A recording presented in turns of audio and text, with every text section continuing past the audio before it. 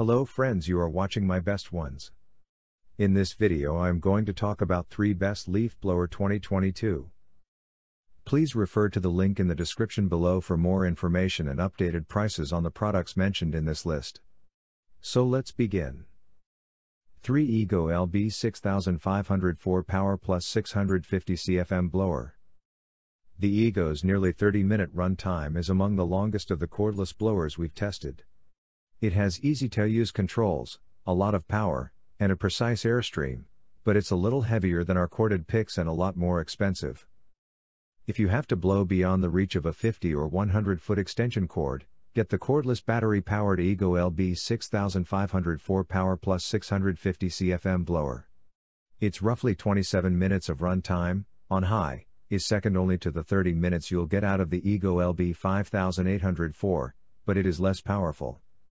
The Ego LB 5604 doesn't have the raw leaf blasting power of the corded models, but in our tests its more focused airstream was better at getting under a dense mat of wet leaves, and its turbo button can produce an extra burst of power, but drains the battery faster.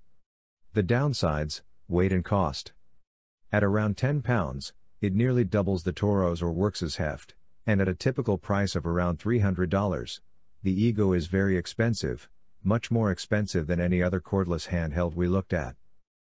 2 Worx WG 584 40-volt power share turbine cordless leaf blower. The cordless Worx WG 584 is not as powerful as the other cordless options, but it's lightweight with a long run time.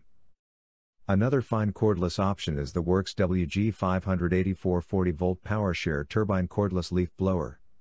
This blower lacks the power of the Ego and the quiet nature of the Ryobi, but it makes up for it with a nearly 30-minute runtime, roughly the same as the Ego.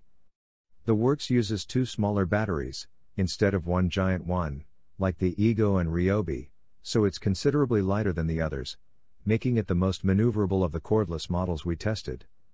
Because it uses 2 20-volt batteries, the batteries are compatible with Worx's smaller DIY tools, like their drills and saw, but for lawn tools, the Worx line isn't as robust as either the Ego or Ryobi.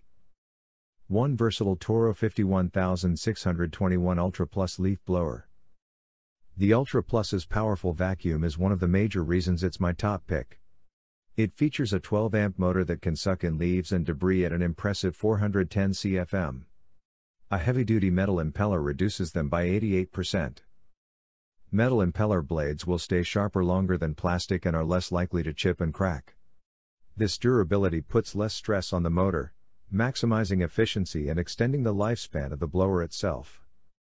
The vacuum capability of the UltraPlus isn't just for sucking up your finished pile of leaves after you're done blowing.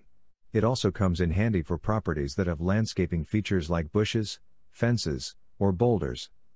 Leaves tend to get trapped against these obstacles, and regular blowers can have trouble getting them out.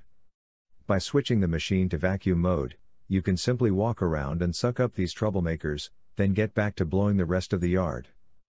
In this video, there are links to all of the pages in the description. If you enjoyed watching this video, please hit the like button and subscribe to the channel. Thanks.